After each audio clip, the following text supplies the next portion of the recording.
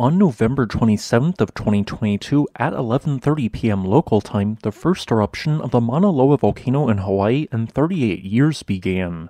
This eruption began with an explosive event as the intruding magma interacted with groundwater in the summit caldera, which flashed to steam and produced a series of explosions. Lava soon was ejected onto the surface within Mauna Loa's caldera via a lengthy fissure, sending several fountains of lava as high as 100 feet or 30 meters into the sky. In the next few hours, the fissure propagated in both directions, causing a larger and larger section of the caldera to be filled with lava. Before I continue in my coverage and analysis of the eruption, I need to cover the elephant in the room. At the present, the ongoing eruption is completely confined to Mauna Loa's summit caldera.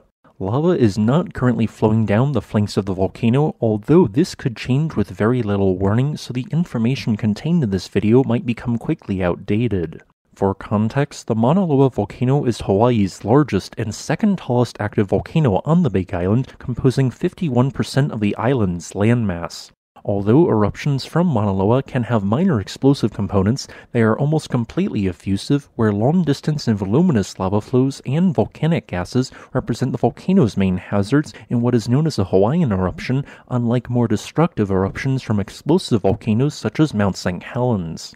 As shown by the dark black lava flows visible from satellite, Mauna Loa's eruptions can send lava flows in addition to the caldera to one or more of four sectors in association with two rift zones. These two rift zones represent areas where fissures or intrusions of magma can propagate, causing lava to emerge away from the summit region closer to populated areas.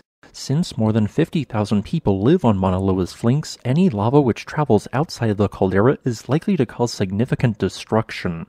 A best-case scenario is that lava remains inside the caldera, which, although it is early, appears to be what is currently ongoing.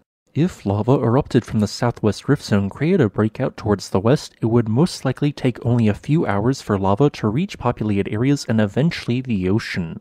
If this were to occur, not much could be done to impede the movement of lava. On the other hand, if a breakout occurred to the southeast, it would take several days to weeks for a flow to reach populated areas. Lava could also flow to the north-northwest, which would also take days to weeks to reach population centers. Although any flank eruption would be destructive, a worst-case scenario would occur if a lava flow breakout flowed towards the east in the direction of the city of Hilo.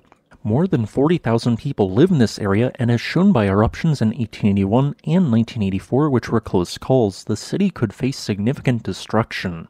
However, if this were to occur, lava flows in that sector generally take the longest amount of time to reach populated areas, taking anywhere from weeks to several months. Therefore, in the event of this worst-case scenario, there would be plenty of time to construct lava flow barriers and perform diversionary attempts on the advancing molten rock.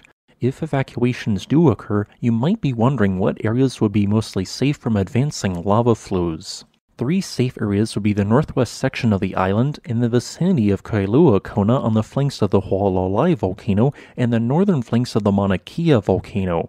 Thanks for watching, and please stay safe. If you would like to request a specific topic, please leave a comment below. Additionally, if you wish to support this channel, consider becoming a patron on this channel's Patreon page.